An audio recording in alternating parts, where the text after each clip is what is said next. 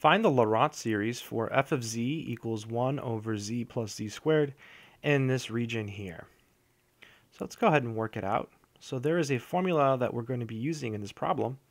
It basically says if you have 1 over 1 minus w, that's equal to the infinite sum as n runs from 0 to infinity of w to the nth power. And this is true if the modulus of w is less than 1. So in this problem, we just have to rewrite our function and somehow use this formula. Now before we start the problem, it's a good idea to think about the region we're working in. We have 1 less than the modulus of z. We somehow want to write this as an inequality that is less than 1, right? Because we want to use this formula. Well, to do that, the natural thing to do is to divide by the modulus of z. And so we end up with 1 over z modulus less than 1. So now we'll take our function f of z, which is 1 over z plus z squared, and we have to manipulate this so that we have a 1 over z term in the denominator down here. Well, if we factor out 1 over z, we're just going to get 1 plus z. But if we factor out 1 over z squared, things work out a little bit differently. Because here you get 1 over z, right? Z squared times 1 over z is z plus 1. So we're almost there. We want to match it to this formula here. So this is 1 over z squared times 1 over 1 plus 1 over z. We're almost there. The only difference is that here we have a minus and here we have a plus. But we can easily turn this into a minus sign by writing it as follows.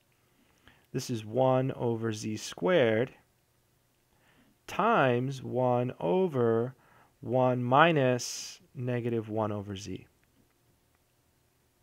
And now we can use the formula, right? This here is our w in the formula.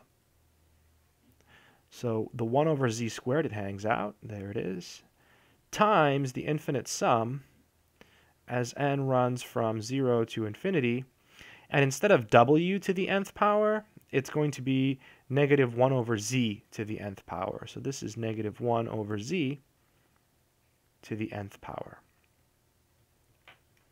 Let's keep going.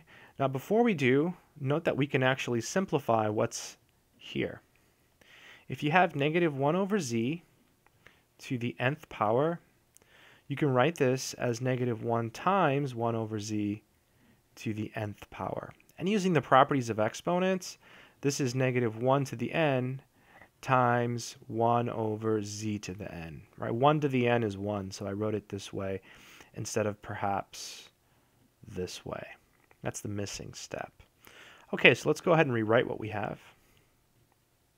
So this is equal to 1 over z squared, the infinite sum, as n runs from 0 to infinity.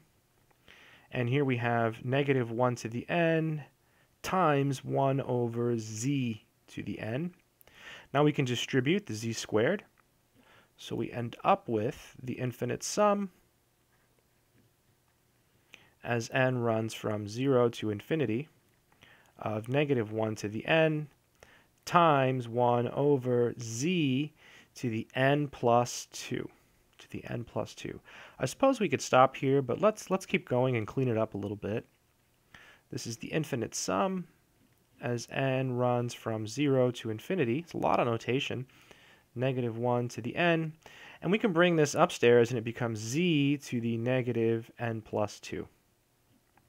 That's pretty ugly, so let's go ahead and make a substitution. Let's call this piece here k.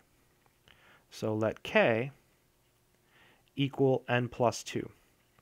And so when k is n plus 2, n is actually k minus 2. Right? You just subtract 2 from both sides. So this ends up being, let me use a different color, the sum. Now when n is 0, k is 2. So we're starting at k equals 2. And we're going all the way to infinity. And we have negative 1 to the n. But n is k minus 2. So this is k minus 2. And then we have z to the negative, well, n plus 2, we said that was k.